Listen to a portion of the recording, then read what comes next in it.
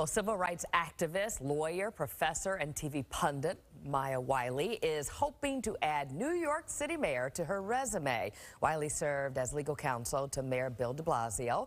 She's been inside City Hall, so now she believes that she's the best choice to steer the city through these difficult times. Among her plans for changing New York, investing billions in infrastructure, helping small businesses with grants, and providing financial assistance to families who's most in need, especially with caregiving expenses. Wiley joining us now. Nice to have you on Good Day New York. Oh, it's wonderful to be with you both. Thanks for having me. So let's start with crime, because I know you talk about it on your social media. Gun violence is up in New York City. What do we do? How do we balance the defund the police and getting crime numbers, crime down? Balance is the perfect word. I mean, what we have to recognize is that we know what brings violence down. It is making it easier to get a job than a gun, and making sure our police department focuses on keeping illegal guns out of our city and off our streets. That's a balance. So that means things like making sure that we're creating more summer youth employment for kids in communities that have high rates of gun violence. That means more trauma-informed care. One of the things we don't talk enough about, and I think COVID is making this clearer to folks, is trauma actually is a mental health crisis, and it actually leads to violence. But there are treatments, there are interventions, and I have a plan that's going to put trauma-informed care in our schools, because we know that that brings violence rates down 50% and sends graduation rates up 20%. That's a perfect investment in people, in our communities, but it also helps our police officers focus on what we need them focused on, and not the jobs we've been adding onto their list because we haven't been investing in what works. And I think that makes it better for everyone. So you talk about, mental challenges, no doubt about it. Everybody and somebody in your family has experienced, in all of our families, has experienced mental challenges. But we also know that Thrive, which was a big initiative in Mayor de Blasio, $1 billion went unaccounted for. What would you do with Thrive, and do you think it made any impact? This is an important conversation, because it was absolutely the right thing to do, to say we need to invest in mental health services. I mean, we'd have everyone since Tipper Gore trying to get government to invest in mental health as a health issue.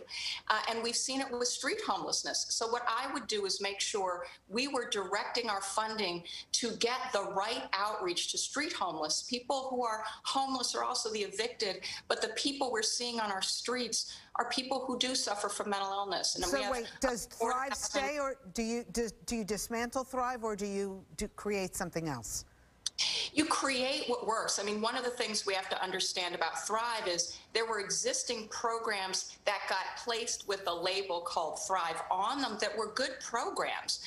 So part of what we have to do is pull forward all our resources that we should be deploying smartly to where they are needed most. And I'm going to focus first on street homelessness, because that's a humanitarian crisis. It's also a public health and a public safety crisis. So let's just talk some more about the homelessness, which is out of proportion in this city. I know you've been in contact with the Lucerne, that we do have to find some type of shelter, but when you look at all through the city, whether it's a subway system or on the streets, it still is a problem. So how do you address it?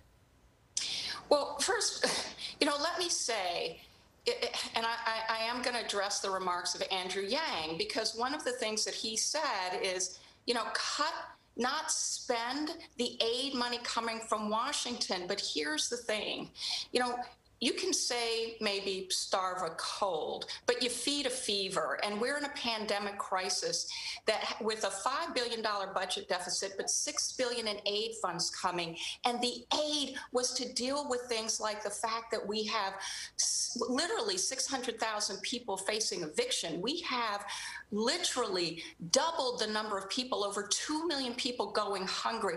Some of those people are working in jobs, but they can't afford the rent.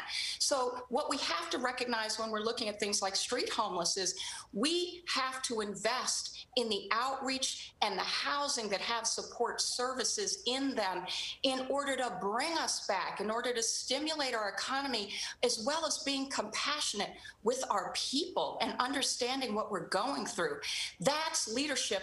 Unfortunately, Andrew Yang doesn't understand how government works or how we can utilize our resources of government in order to solve problems. And this is no time to say we are going to starve the hungry or ignore the homeless or fail to recognize how the investment actually helps us bring jobs back, makes our lives better. And that's a compassionate leadership that understands how city government works. And that's the mayor I'll be. And leadership within the school system. I know you called for them all to reopen early on, follow the CDC guidelines. You have 2 children, 1 child in college now, another in private school, but they have been within the public school system.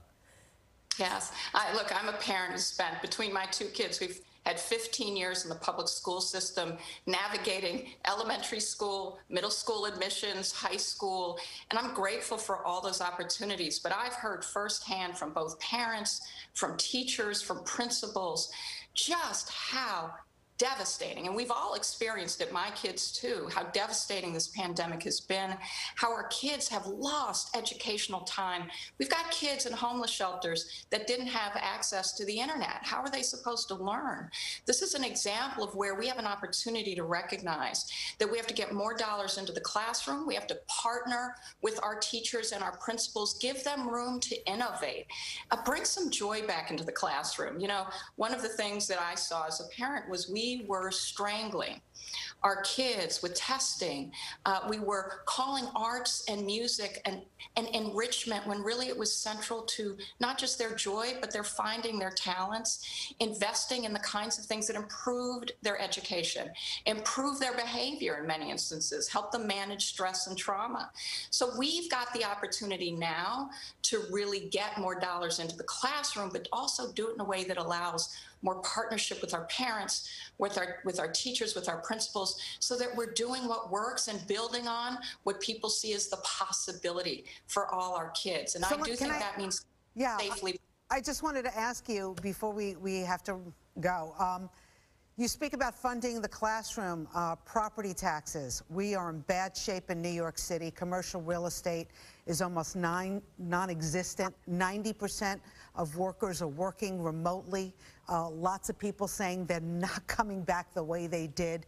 As you know, property taxes fund education and sanitation. What are you going to do to get this city started? Because we're in bad shape here.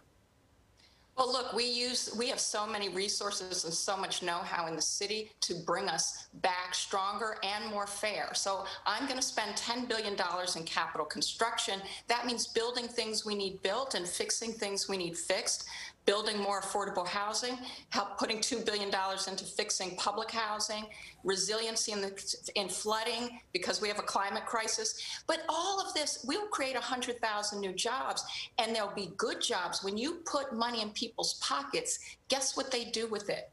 They pay the rent.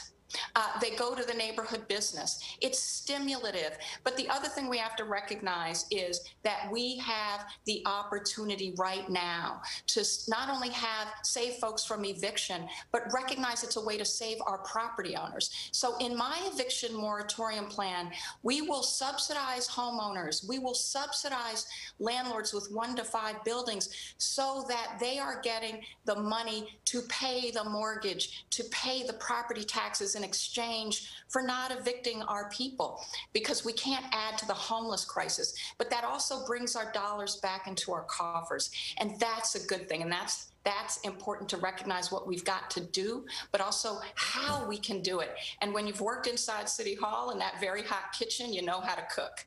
So I'm cooking up a meal for the city. All right, Maya Wiley joining us, New York City candidate for mayor. Good to have you on Good Day. Thank you. Wonderful to be with you. Thank you for having me.